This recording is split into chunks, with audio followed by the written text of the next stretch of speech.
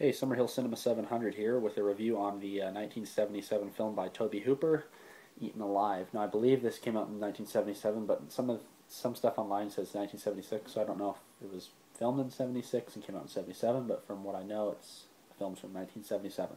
Was the release date of this film, Eaten Alive.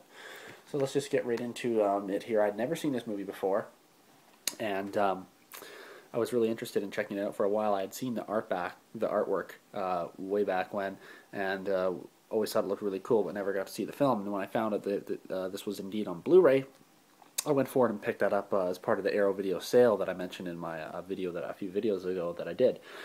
Now let's just get right into this movie.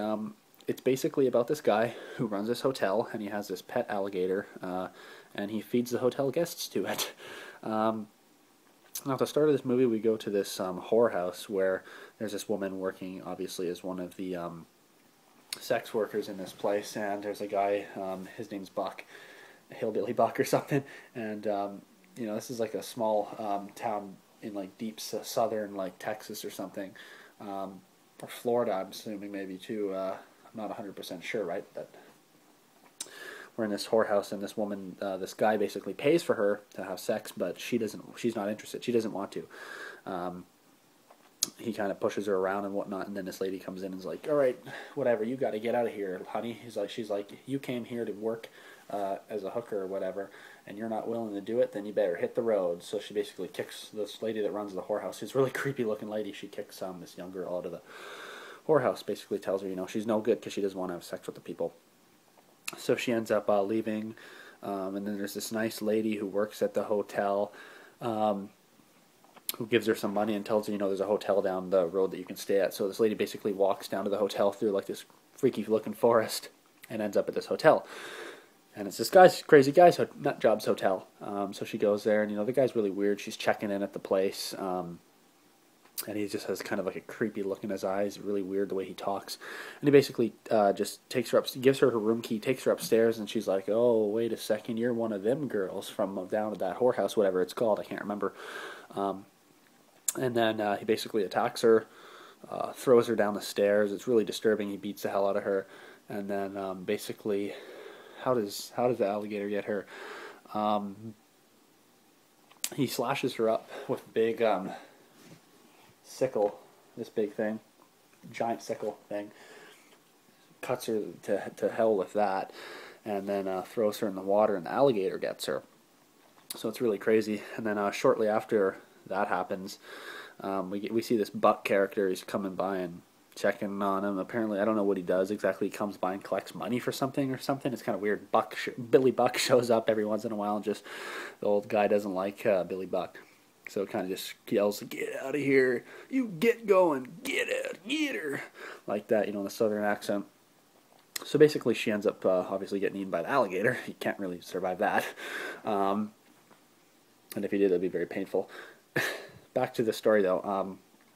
Shortly after, another family, not another family, a family arrives at the hotel. It's a husband and wife and their young daughter and their dog, and shortly after they get there, the dog runs down and gets eaten by the alligator, and the guy's like, oh, get inside so you're safe, or whatnot, and he leads them into the hotel. So the poor fucking dog lasted, like, less than 5 minutes at this hotel and just gets eaten by the alligator. Probably just like a little chomp, little, like, protein bar for the alligator, right? Little dog, nice yum chomp. And anyways, so the family gets settled in there. Obviously, they're a little bit shaken up that their dog just got eaten by an alligator at a fucking hotel. But especially the younger daughter, who's probably like 4 or 5 years old, she's just freaking out and panicking, right? And it sounds like they've had a pretty stressful. They're on like some road trip, and they're like going through this like traumatic stuff. The dad's acting really weird too. And shortly after they arrive, this is after the dog gets eaten as a snack. The dad goes downstairs, I think to get like the luggage or whatever, and he ends up getting hacked up by the sickle and then thrown in the water and eaten by the alligator. I think when he gets him, the alligator actually jumps up. It's kind of like there's this porch outside, and right beneath the porch is the swampy water where the alligator is. So the alligator actually, like, I believe it's this one, comes right up and just chomps and just pulls him in. It's really freaky. It's cool. And that's the end of him. Ends up going upstairs. I think I'm telling this in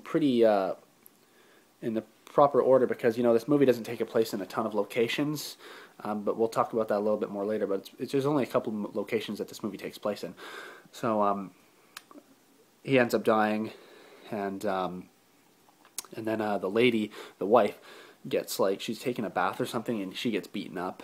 The daughter sees that, and she ends up getting tied. He just ties her to the bed.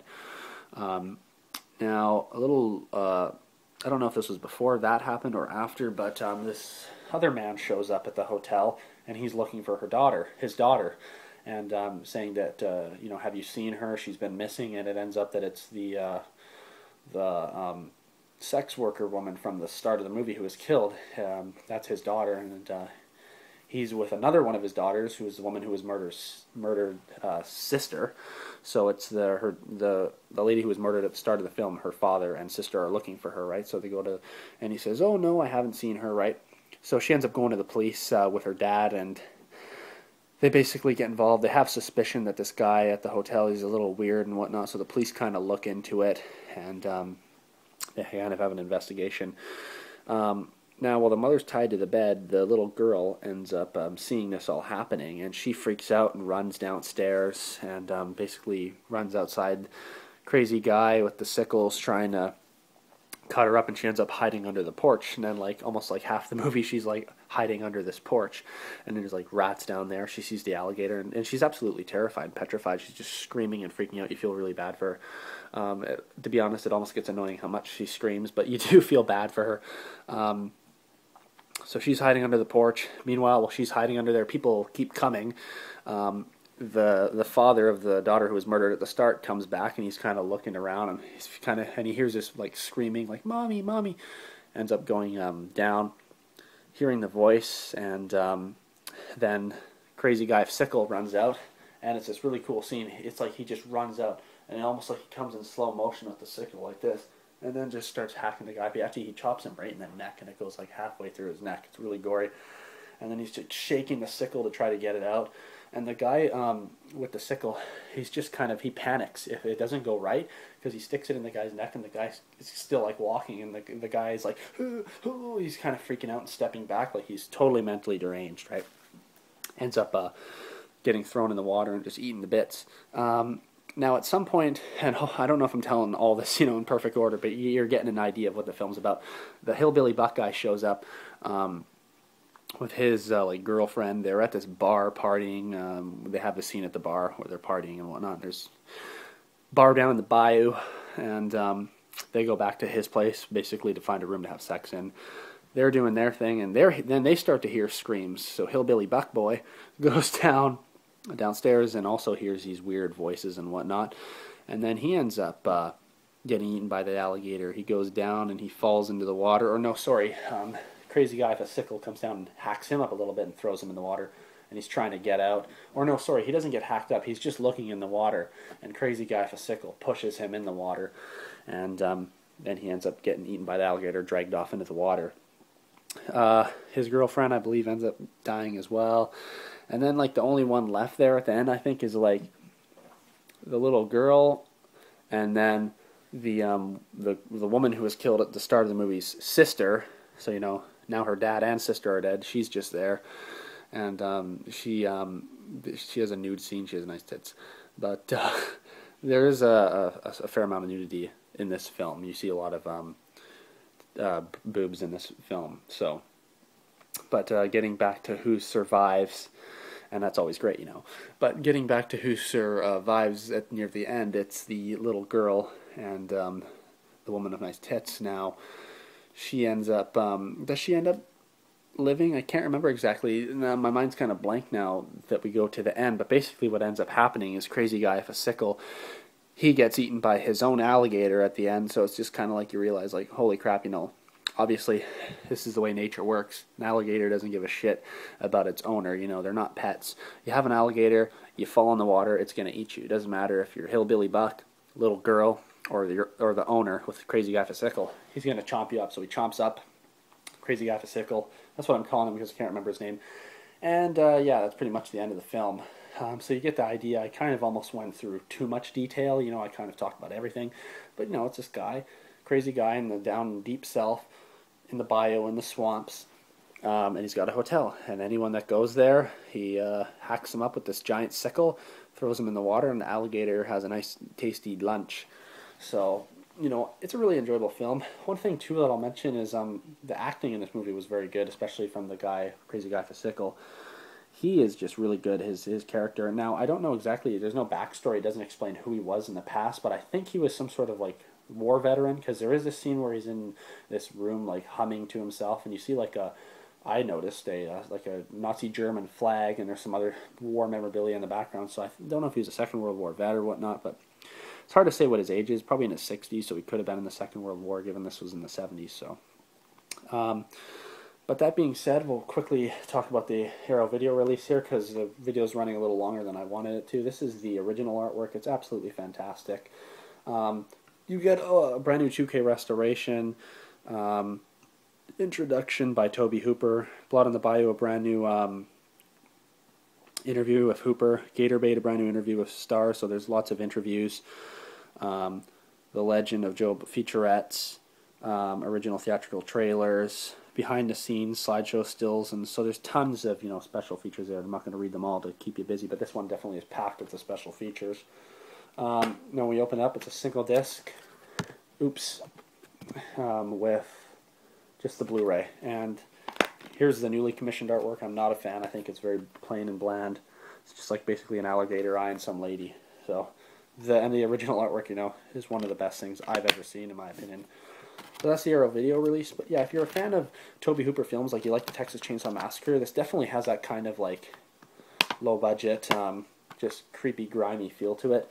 It's not as good as the Texas Chainsaw Massacre in my opinion, but it's, you know, it's a completely different story. It's totally different, but it has that Tobe Hooper kind of feel to it, to the movie. So if you've seen the Texas Chainsaw Massacre and you haven't seen Eaten Alive, then definitely check it out if you enjoyed the Texas Chainsaw Massacre. Or if you're a fan of killer crocodile movies or whatnot, then definitely check this one out.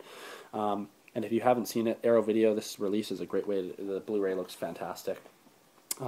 And one quick fact, I believe I read that this entire film was filmed on a Hollywood set. So all the forest scenes, the whole cabin, the swamp, it was all a Hollywood movie set.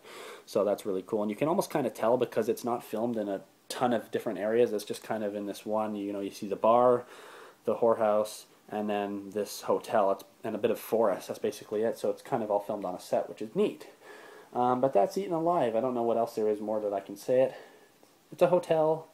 If you go there, you get eaten by an alligator. You get chopped up with a sickle too, so not very fun. But no, I really did enjoy this film. It was fun. It wasn't fantastic, but it was not even close to bad. It was very enjoyable and entertaining. Keeps you on edge, kind of has a creepy atmosphere, and it's a very good horror movie in my opinion. So that's the 1977 movie by Tobe Hooper, Eaten Alive, and the Arrow Video Blu-ray. So thank you for watching this, and we'll see you next time. And if you've seen Eaten Alive, you know, let me know what you think about it, and we'll see you on the next one. Take care.